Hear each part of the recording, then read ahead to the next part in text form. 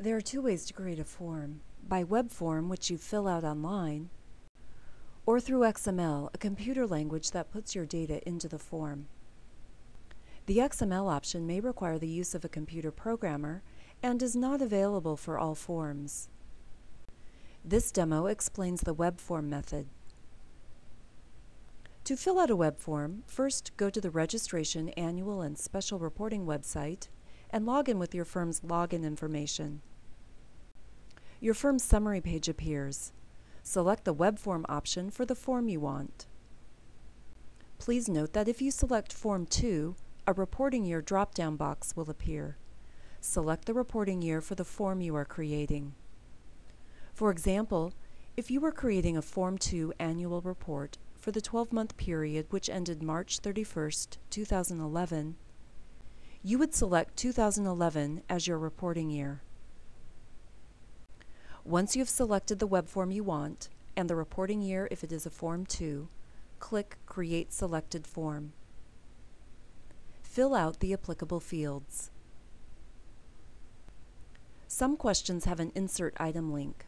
Click the link to add lines for more answers. To delete a line you added, hold your mouse over it, click the arrow that appears, and choose Remove. Click Previous and Next to move through the form page by page. Or jump to a specific page by choosing it from the drop-down list. Either way, the system automatically saves your work before moving to the next page. You may close the form at any time and return to it later from your firm summary page to continue completing it.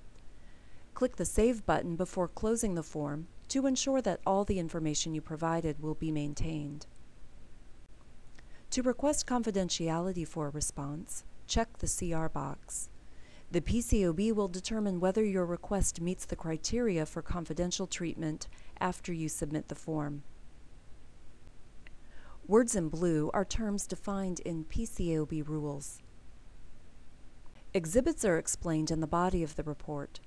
You attach them in a later step. When you've completed the form, go to the final review page. Sections that need correction or are missing information are highlighted. Click the button next to a section to open it. Required fields are marked with a red star. Add or correct information.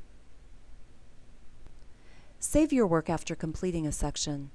This action updates the list to show only those sections that require attention. When all highlights are cleared, click Continue. If you need to attach exhibits to your form, choose an exhibit number. Click the Select button next to the version you will attach, public or full text. Remember, the full text version is always required for an exhibit.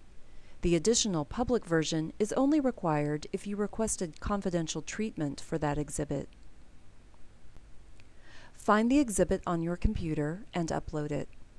Only JPEG, GIF, and PDF file types are accepted. Repeat this process until all necessary exhibits are attached. They appear at the bottom of the page. Click Preview. You may preview your form, the full text version, and, if applicable, the public version as well. The public version shows the form as it will appear on the board's website before your firm's confidentiality requests are decided. Keep in mind the versions are in PDF format, so you'll need Adobe Reader to view them. At this point, you can go back to the form and make changes, save a draft by returning to the firm's summary page, or if you are satisfied with the form, submit it. You're done.